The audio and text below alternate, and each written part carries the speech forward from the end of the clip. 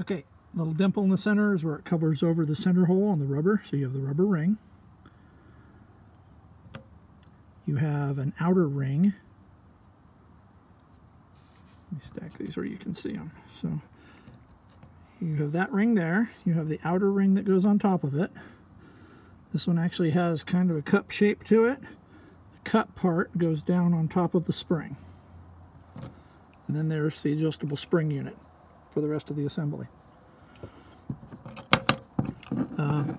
The picture that I showed, the crescent-shaped hole is where the air comes in around the side of the diaphragm, pushes the diaphragm open against the spring, and lifts this center hole, which lets air exit out through the center and on down to the rest of the system.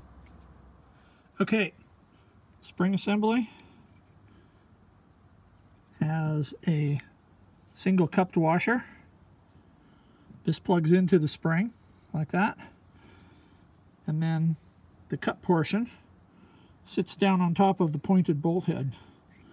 The bolt itself just screws up into the assembly with a lock nut on it. That's all there is to it. So that goes like that, and of course the rest of the stuff stacked like I showed in the other video.